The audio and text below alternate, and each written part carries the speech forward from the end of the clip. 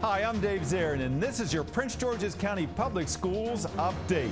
We're here today to look at some of the exciting stories in the Prince George's County Public Schools, starting with a trip to Camp Schmidt, the 40-year-old environmental education center where generations of children have been experiencing the out-of-doors like never before. Here's Grant Kittleson with the story. Learning can happen in different ways and in different places. Nowhere is that more evident than at Camp Schmidt, where students from Prince George's County arrive for an overnight stay complete with bunk beds. Superintendent of Schools Dr. William Height examined the accommodations for a group from Columbia Park on their arrival. To think that we have 400 acres where students can move from water ecology to problem solving to leadership, and all of those activities exist in one place, and where, oh, by the way, students spend the night, they are in the environment, in a natural habitat. It is just phenomenal what students are exposed to here at Camp Schmidt. It may have been the first time for many of these students at Camp Schmidt, but it certainly wasn't the first for Lamont Gore.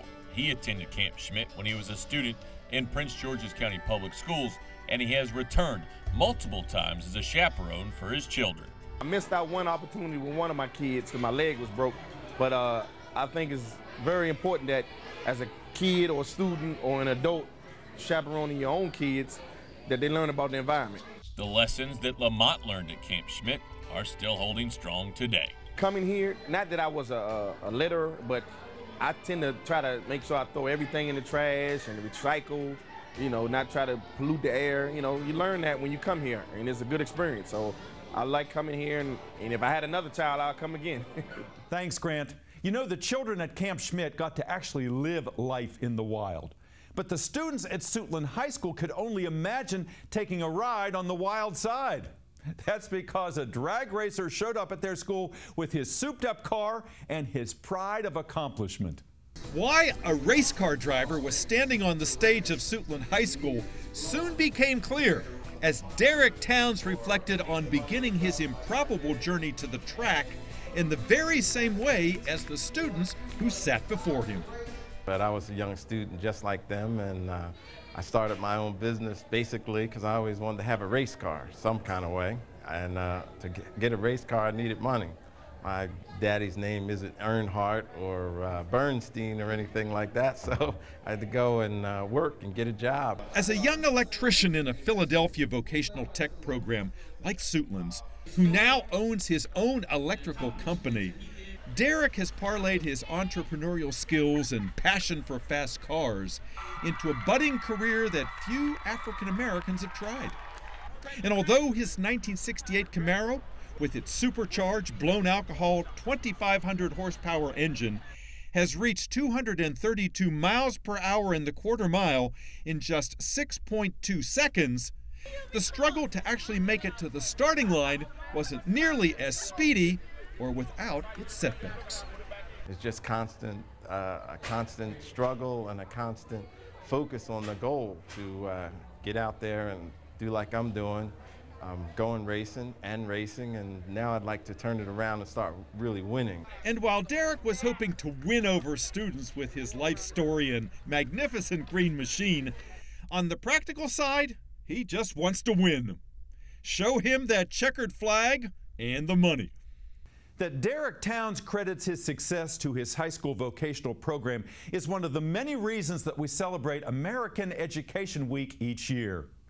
Here again is Grant Kittleson to tell us about some of the proclamations issued this year to honor Prince George's County during American Education Week.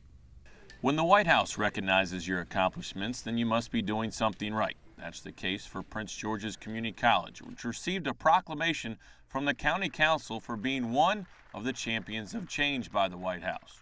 Dr. Charlene Dukes accepted the proclamation at a recent council meeting. The recognition from the White House came as a result of the college's commitment to improving completion rates, especially among disadvantaged students, and for their sector-based partnerships.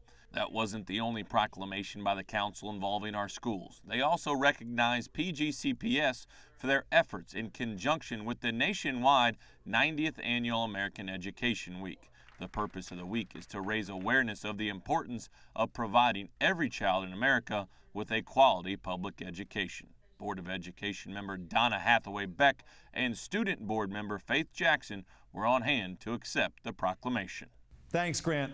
And finally, in this season of gratitude, the students at Laurel High School recently honored their teachers and local citizens who served in the armed forces with a Veterans Day ceremony that was both poignant and proud.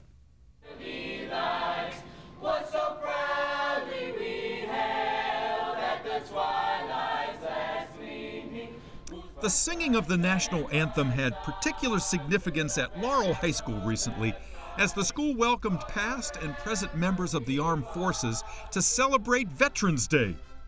With a backdrop of a specially made flag whose stars were all inscribed with the names of Laurel area vets, the school recognized those who'd served our country with a gift of a boxed flag, wild cheers, and much gratitude.